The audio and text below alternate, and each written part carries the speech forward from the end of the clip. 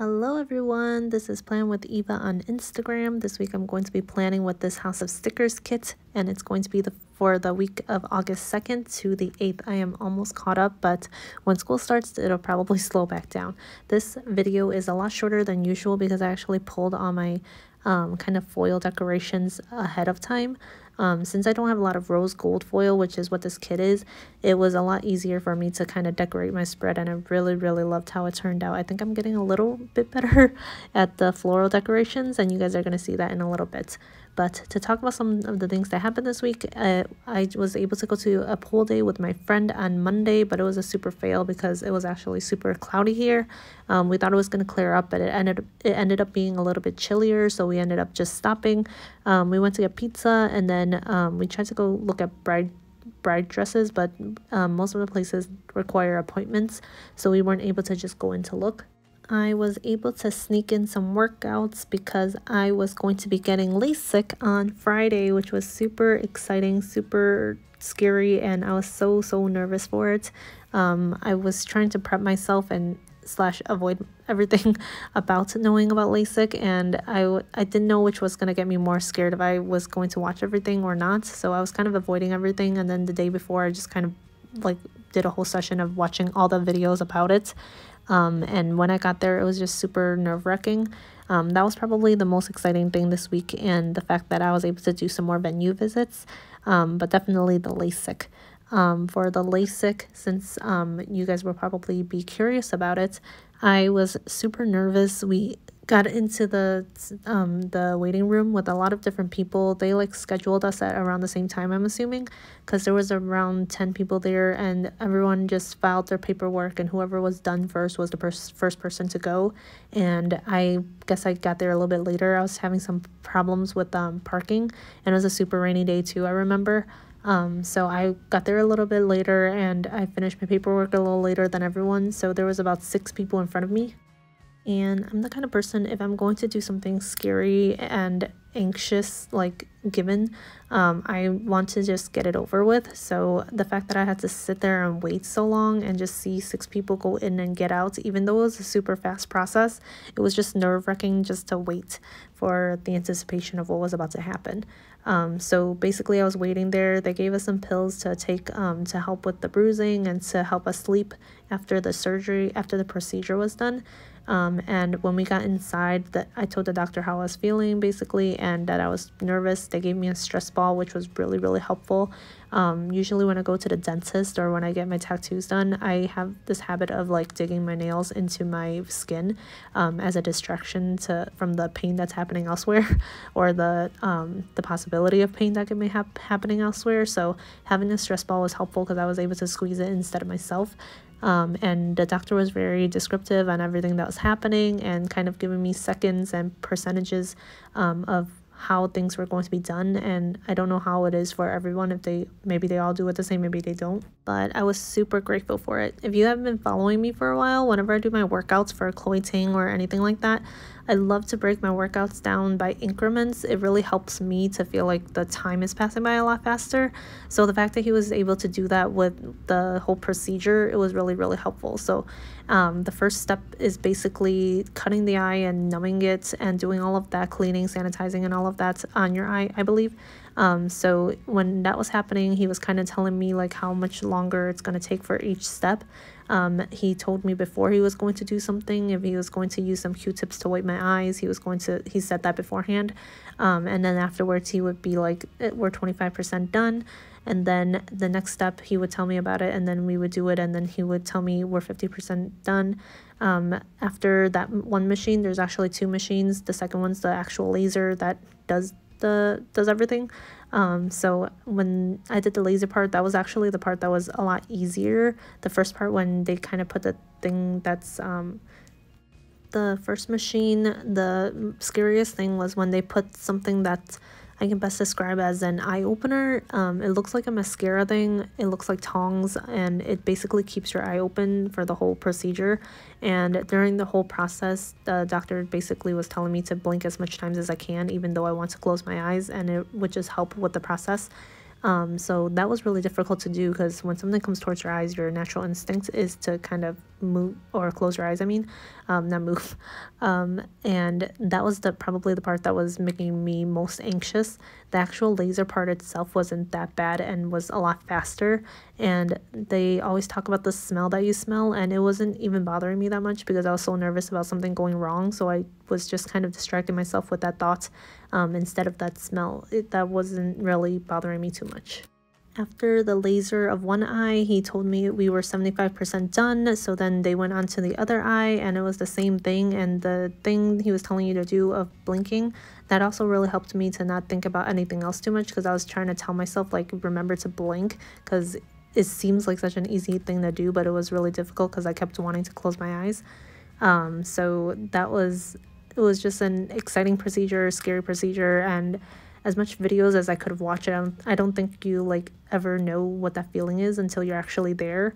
And I was trying to tell my cousin that, like, I don't think anything could have prepped me for it. I think I just had to do it for me to know what it was like.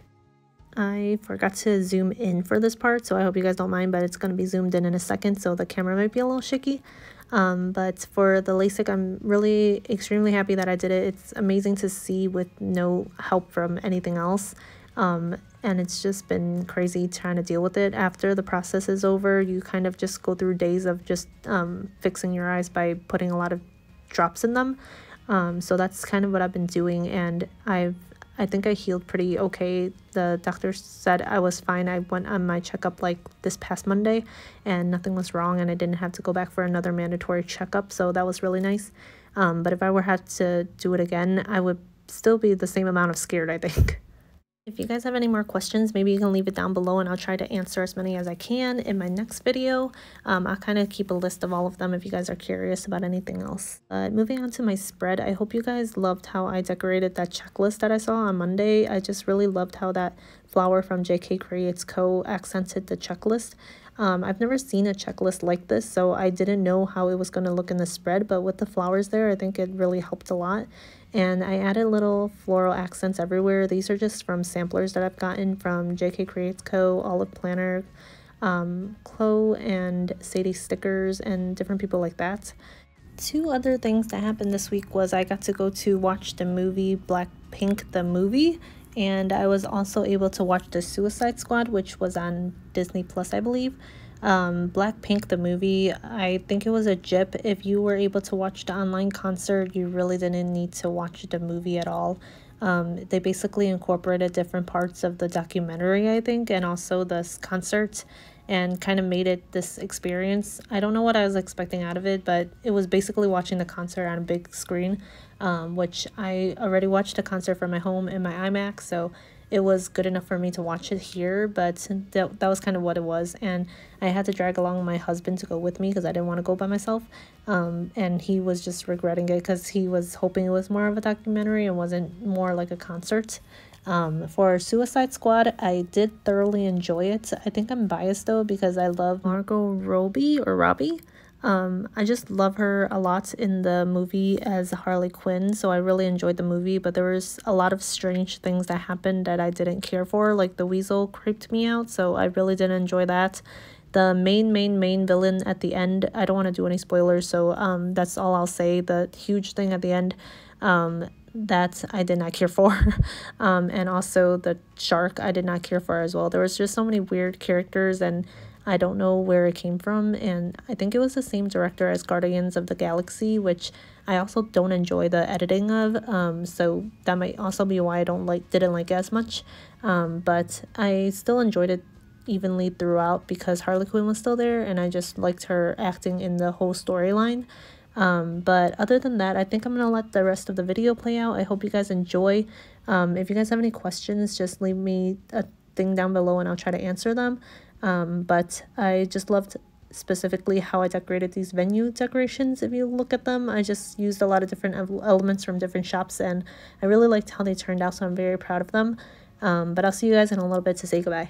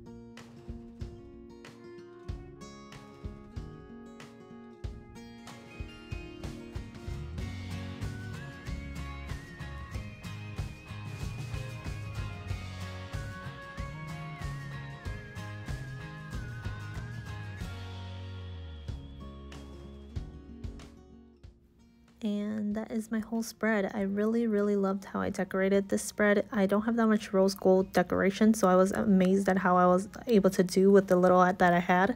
If you guys are ever needing inspiration to get PR freebies, I think this is your way to go. A lot of these floral decorations and swooshes that I got were from PR codes that I used, and I just loved how it turned out. And I hope you guys enjoyed watching. I'll see you guys next time. Thank you so much again, and check out my Instagram, Plan with Eva. Bye.